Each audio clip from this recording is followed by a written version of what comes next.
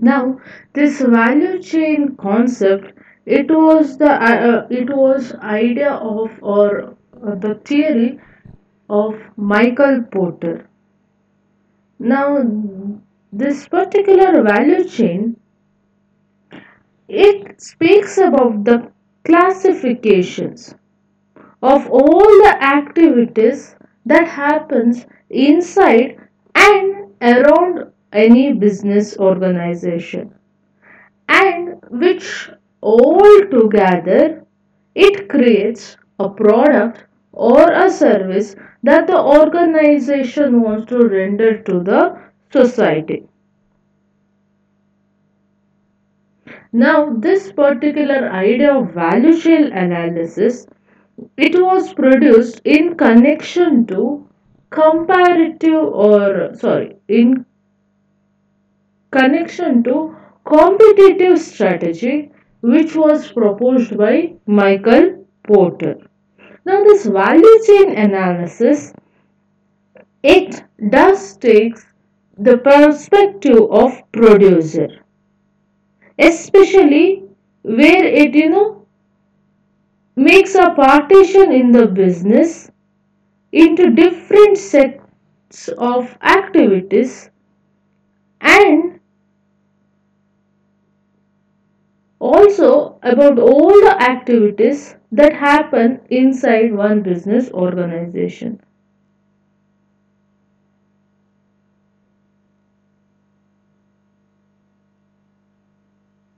Now, normally, what happens in a business, whether it produces a product or services, is that it shall normally begins its operation with the inputs that the firm gets, and it starts on completing all the company items and also goes into after sale services to clients. Now, this value chain analysis, it normally gives some kind of supervision, so that the organization is able to better recognize the strength and weaknesses by taking a grander perspective of business from the perspective of producer. Now, as you can see in the diagram that has been put up in your slide, this value chain analysis, it consists of five important activities. The first one being inbound logistics, the second one is operations, the third one is outbound logistics, then we have marketing and sales, and we have service. And all these five activities, they are linked to four of the supporting activities, that is procurement, technology development, human resource management, and the infrastructure of the firm. Now, what this particular analysis tells that all the exercise will have their own cost. So, the distinction between the aggregate expenses that the organization has and that exists between this and the offering cost gives the edge for the organization.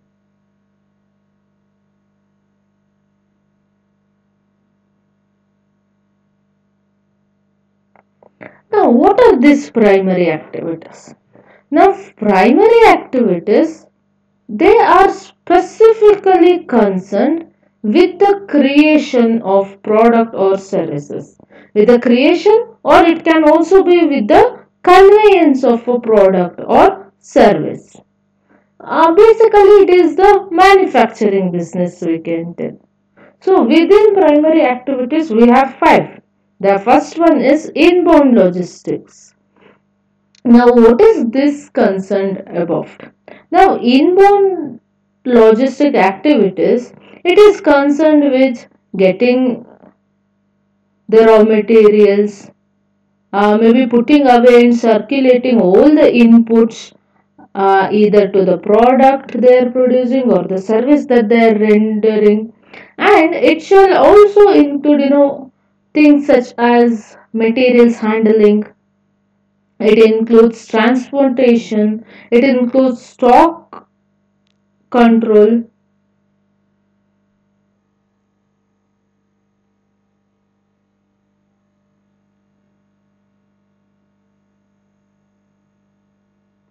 And the next one is operations. So, what are these?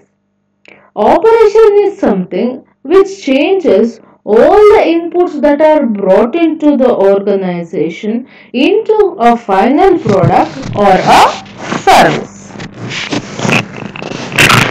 And here things such as, machine, bundling, get together, testing, and all other activities which helps in transferring the inputs into the final products shall be present. The third one is outbound logistics. Now it is concerned with, gathering, storing, and also dispersing the products. But gathering from the operations, storing it, and dispersing it among the clients. Now here things such as warehousing is there. There shall be materials handling.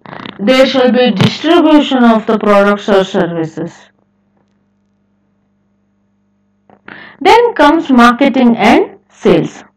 So this gives, methods whereby the organization's clients or buyers are made mindful of the, the item that the organization is offering and the benefit they can buy from it.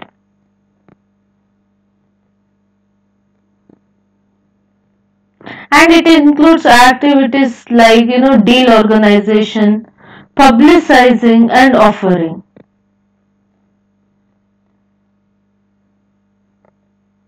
Then we have services. It includes all those activities which enhances or which maintains the value of the product or the service. So it might include things such as, installation, it includes repair, maybe training also.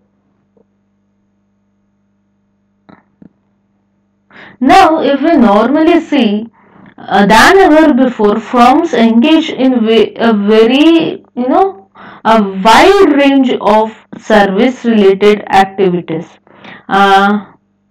As we mentioned, it includes things such as maybe repair, after sales service, warranty, installation, adjustment, and so on.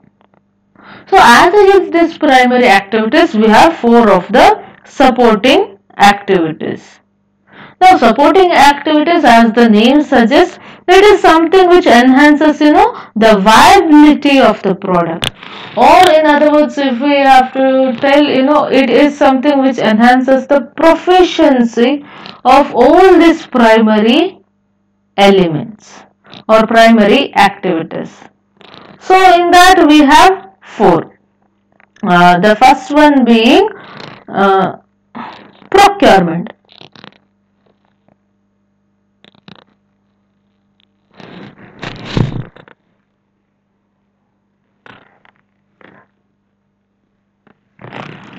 So what is this procurement?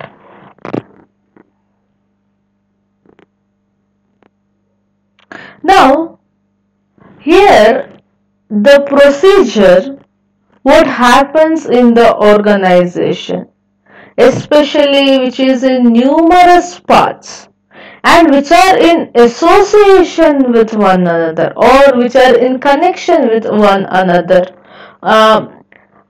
And now these are in connection with one another for especially securing the different kinds of assets or different kinds of inputs, what we can tell. And these inputs which are essential for the day-to-day working and the exercise of the organization. All those things are spoken under procurement.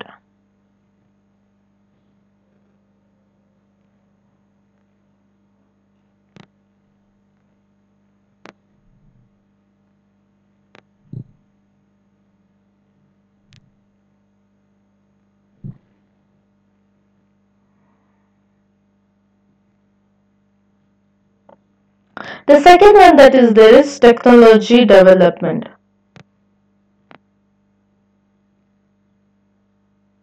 Now, whenever we speak about this technology development, one thing that we have to note is that all quality exercise, it has characteristic of being innovative or being invented.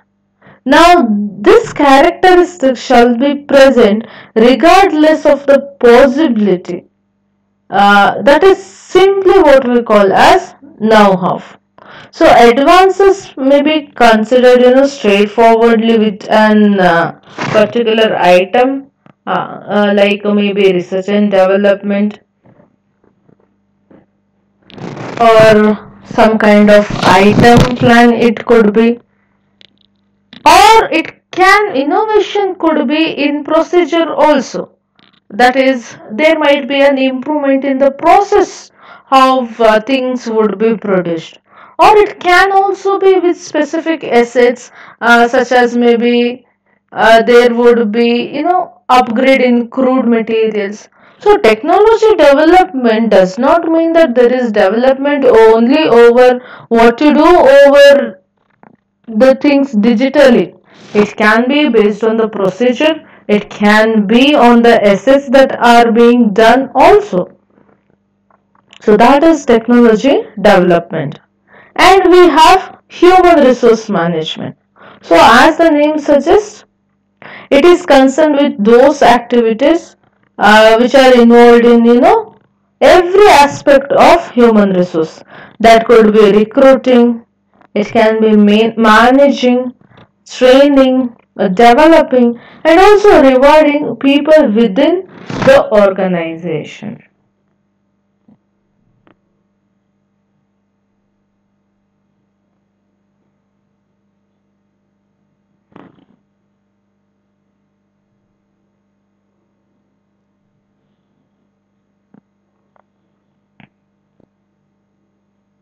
Now, one more thing that is there under supporting activity is firm's infrastructure.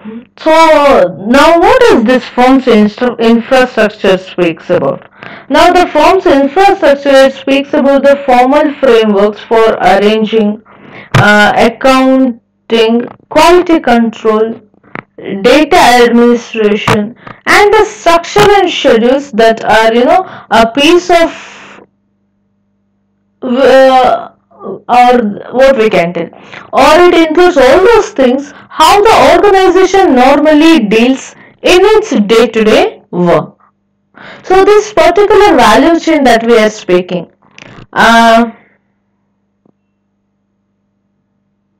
now it can help normally for a business organization in examining the important position of the organization in different ways which are possible.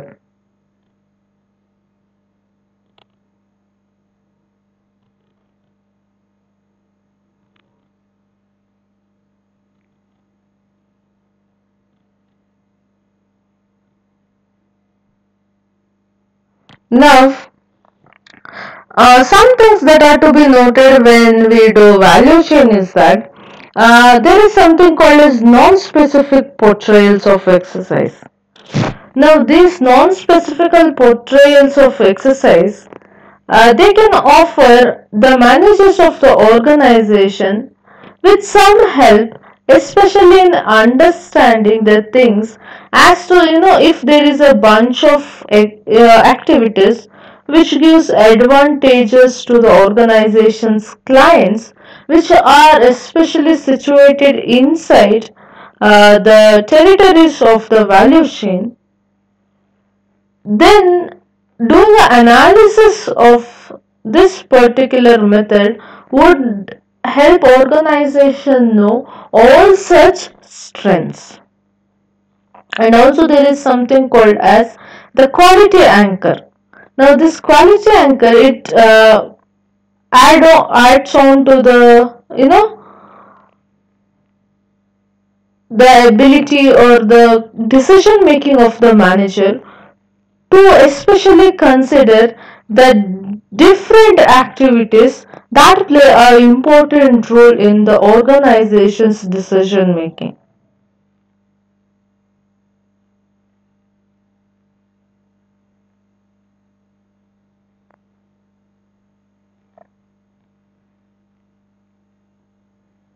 So here within we'll have to know something called as the value network. That is to tell that a corporate organization or a solitary organization normally it does not attempt you know the greater part of the quality exercise what we speak. So there is generally specialization of a part of the organization. So any one organization is a piece of a more extensive value chain. Excuse me. So this value network that we are speaking. Now it is an arrangement of between authoritative connection and connections that are important to make the product or service of the organization. And along with all these things that are being done, an organization it should always be clear about what activities it should indulge itself and which of the activities it has to let go of, or in other words which are the activities it has to do all by itself and which are the activities which it has to outsource and which are those activities which it has to give up on.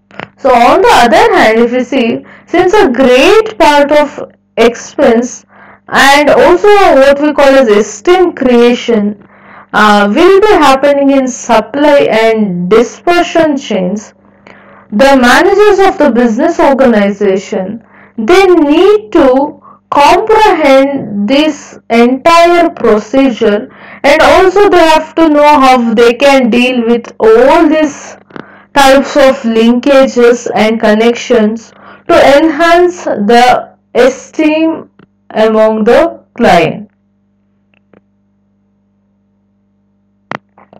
That is to tell, take an example of cell phone.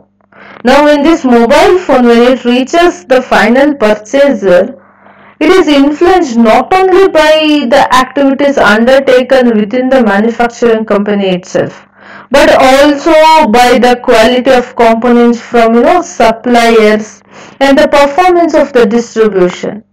Now it is therefore important that managers should understand the basics of their organization's strategic capabilities in relation to the wide, wider value network of the business organization. Excuse me.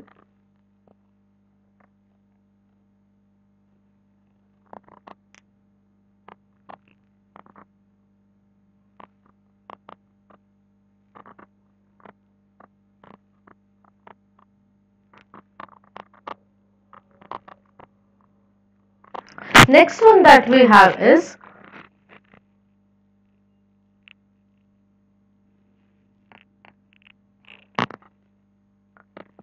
quantitative analysis. Now that is to tell a business or this budgetary investigation strategy that the organization does. All of this they try to comprehend, conduct things by utilizing complex scientifics and different factual data displaying technologies. or what we call as estimation and exploration. It does all this by allocating the numerical worth to variables or elements that we call as.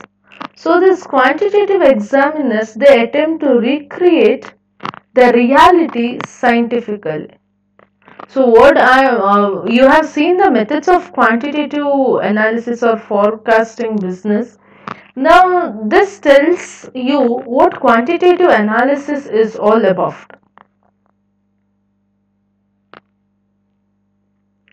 Now, quantitative analysis, it should be possible for various different reasons in business organization.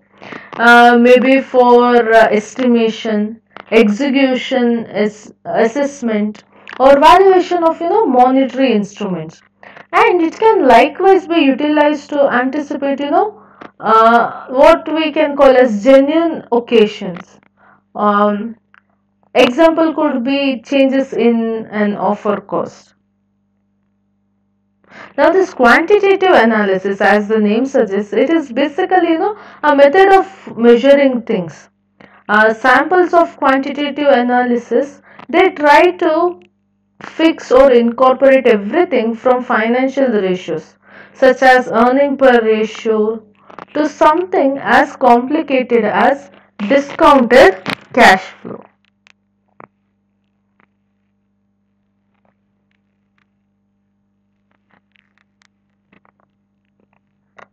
Now the question might arise, why is that we have to use quantitative methodologies? Now these quantitative methods which we use for information analysis, it is and it can sometimes prove to be extraordinary worth for the analysts. So the main benefits is that it normally provides a way to separate out the larger number of confounding factors that normally obscure the main qualitative findings. So the main benefit is that it provides the means to separate out the larger number of factors that can be confused with unnecessary facts. For example, now we shall consider a study or a research whose main goal is to take the role of non-wood tree products in the livelihood of maybe small houses. Now, this particular discussion happens with a number of groups, and it can give rise to a large amount of qualitative information. But then the complex nature of interrelationship between the factors such as maybe the marketability of the products or distance from the road or maybe the access to market or percent of income delivered from sales or level of women participation. Now all such example, it requires some degree of quantification of the data and a subsequent analysis which can happen by quantitative methods. So, if at all such quantifiable segments of the information they are isolated, then consideration can be centered around attributes that are of more individualistic qualitative nature. So, quantitative analytical approach, it additionally permits the reporting of outline of results in numerical terms. So, it could be given with a predetermined level of certainty. Now, the utilization of quantitative methods in examining the qualitative information, it can always lend greater credibility to research findings by providing the means to quantify the degree of confidence in the research results. So the next question might be, when this quantitative analysis approach shall be useful. This is most useful when there is requirement for information outline crosswise over numerous kinds of participatory procedures or focus group discussion or in leading seasonal changes or when it is Venn diagram. So information summarizes suggests that some normal elements should always be present over such elements. So along these lines, the estimation of a quantitative analysis does exist when it is easy to recognize the main points that happens because of possible larger participation number in the discussion, which is aimed at understanding a particular research theme. So all such things, this quantitative data can be used. So some of the example that has been given is graphs, linear regression and hypothesis testing.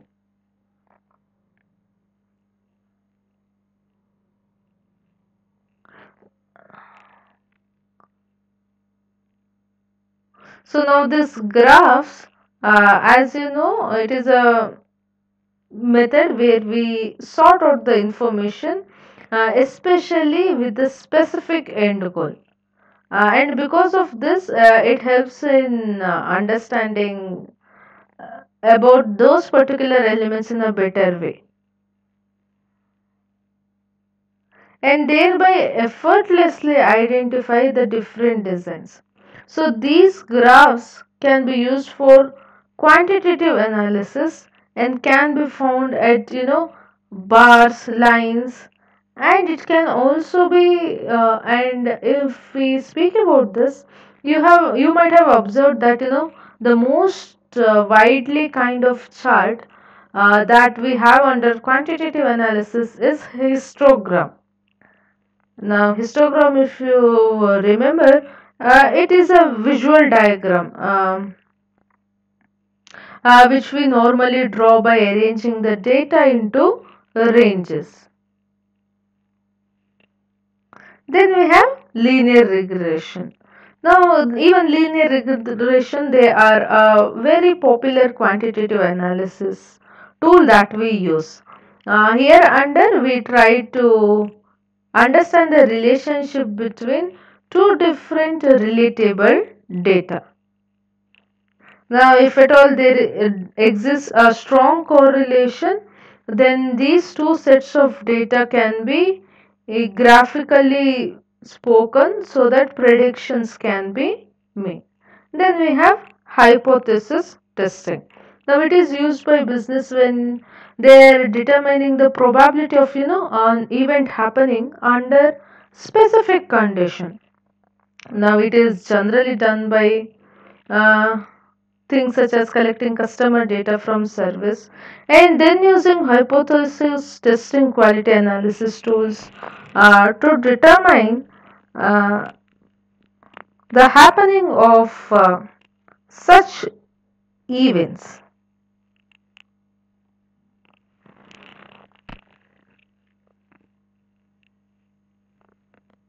Now, one thing that is worth remembering under hypothesis analysis is that the accuracy of the testing normally depends on the size of the sample population.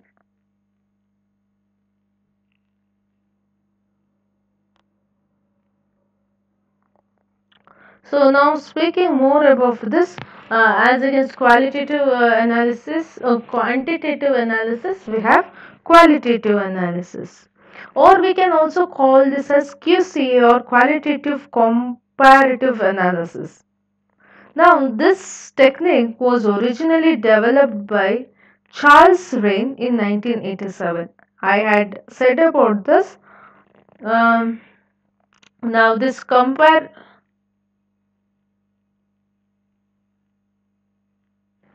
Sorry. Yes. Now this comparative analysis, it is used for analyzing data sets by listing and by counting all the combinations of variables which are observed within the data that has been collected, and afterwards applying the rules of logical interference to determine which descriptive interference or implications the data supports.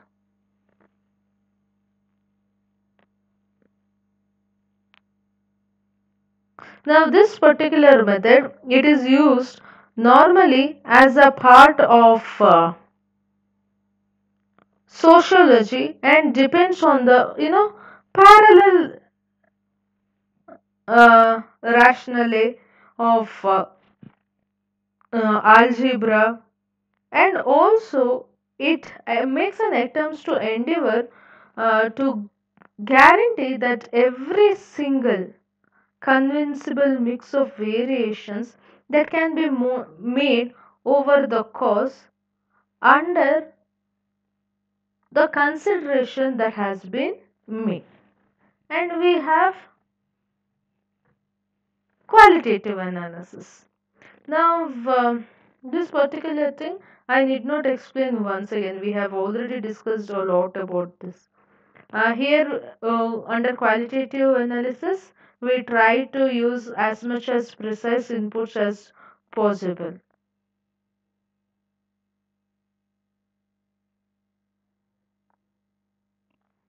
And this analysis, it helps in managing immaterial, inaccurate worries that have a place with the social and experimental domain, as against all those scientific ones. Now, this qualitative analysis, it depends much on the knowledge which are necessary by the machines.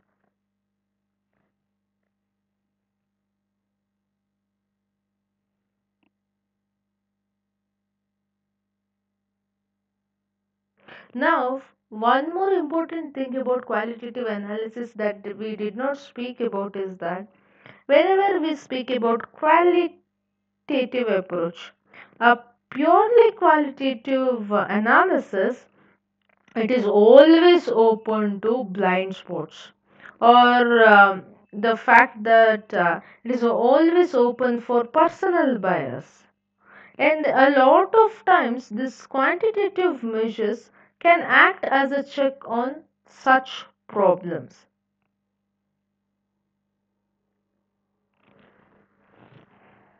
Then one more we have is comprehensive analysis. Now this comprehensive analysis, it refers to the complete analysis of all the relevant aspects of a company's financial position especially. Now the main aim of such comprehensive analysis uh, is normally to give a complete wide picture of the money related status of an organization, and this status it tries to understand both in present time and also anticipated into what might be happening in the future. Now doing a complete examination always requires assembling most of the data from organizations financial reports. It might include both the current report and also the report from the past. Now normally all this data it is used to ascertain the money related proportions. Um, Now normally, when the investors, set out to choose which organization might help in gaining more and more capital, they regularly do a thorough examination of the organization's money related data. Now, along these lines, they can be best choose whether or not an organization is a commendable venture to invest or not. Now, this is from outsider's point of view.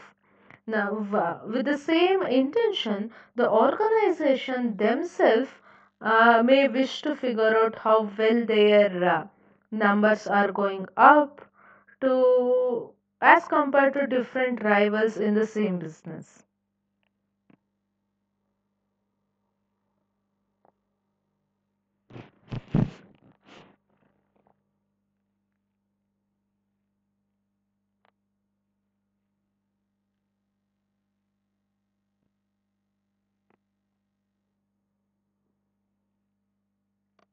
So, one of the essential variable to consider when performing, a better examination of an organization is that, the outcome might be exact as the information which goes into it.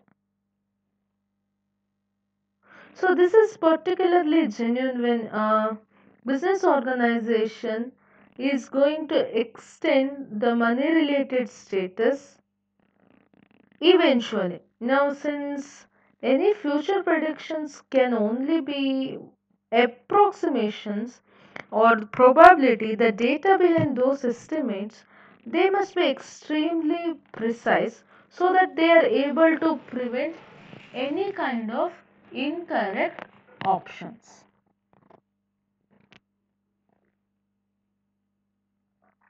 Now, when the majority of the information is collected, the next step that we do under comprehensive analysis is that we normally come up with financial ratios.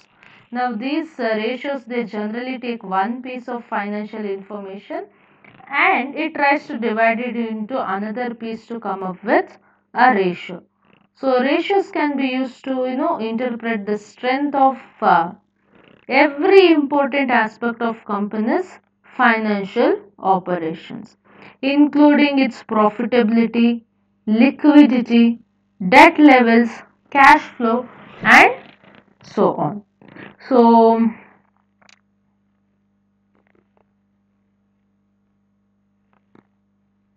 now one thing about this ratios is that all these proportions that you do can be any time. They'll have little use just as the raw data if you do not know how to interpret the results.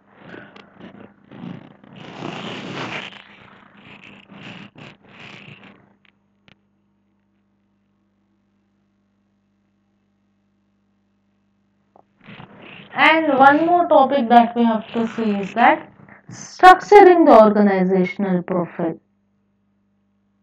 Now, what is this structuring the organizational profile? Hmm. Now, the organization profile it normally speaks of one particular association. It speaks of the key impacts on how this particular organization works. And also, it speaks about the different difficulties the organization face. Now, this particular organization profile it is most suitable or it is best or the beginning stage for self evaluation. Now, it can be very much important, especially for two main reasons. That is, for organizational description and organizational situation. That in understanding these two, the organizational profile it normally helps the business organization in identifying the holes in the key data and also it brings into limelight any key execution prerequisites and also the results of all such things. Now, this organization profile, as you can see, it consists of two items, that is organizational description and organizational situation.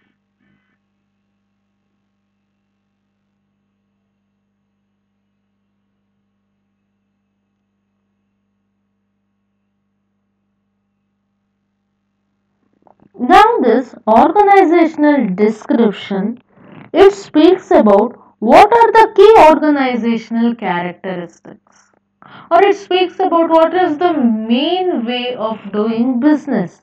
How can it be differentiated from others? Now, it tells that despite the working environment and the association that the organization has, it's with important clients, suppliers, economy,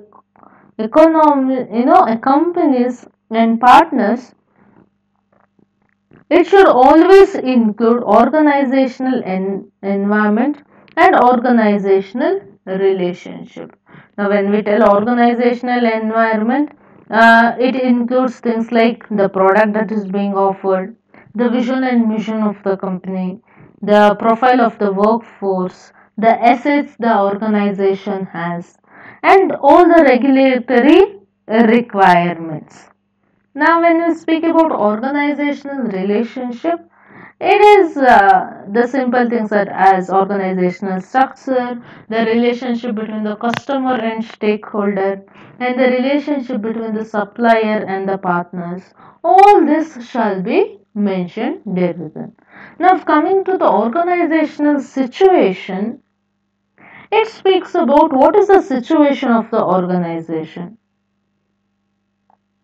or it speaks about the aggressive surroundings and the key difficulties of the organization, the focal points, and the framework that is necessary to change quite a few things if it is necessary.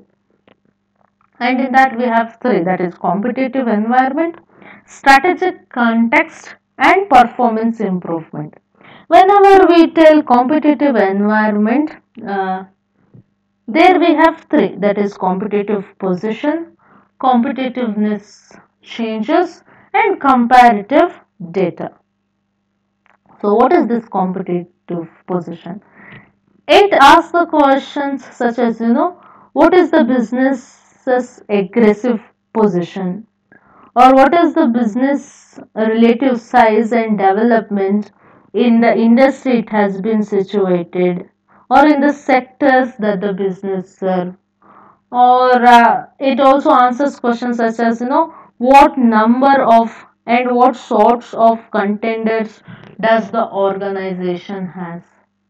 Now, when we speak about competitiveness changes, it speaks about what are the key changes, and if there are any key changes which are influencing the aggressive circumstances, which includes changes that create opportunities for innovation and collaboration, whether they are appropriate, all such things shall be discussed. Then we have comparative data. So it speaks about what are the key sources of similar kind and focused information which are accessible from within the industry. What are the important resources of information which are accessible from outside the industry? What are the restrictions which influence the capacity of the organization to utilize this information? All things shall be discussed. Then we have strategic context. It speaks about what are the important difficulties and points of interest in the zones of business, operations, societal obligations, and workforce. Then we have performance improvement system. So it speaks about what are the key elements of performance improvement system, including things as forms for assessment and changes of key authoritative tasks, and the processes that the organization has. So, doing this organizational profile also one of the important things. Now, this organization profile. Now we can tell that it is some kind of snapshot of our organization. It speaks about the key influences on how the organization operates, and it speaks about the key challenges the organization faces. So, as we discussed earlier, it is one of the most appropriate starting point when it comes for self-assessment of the organization.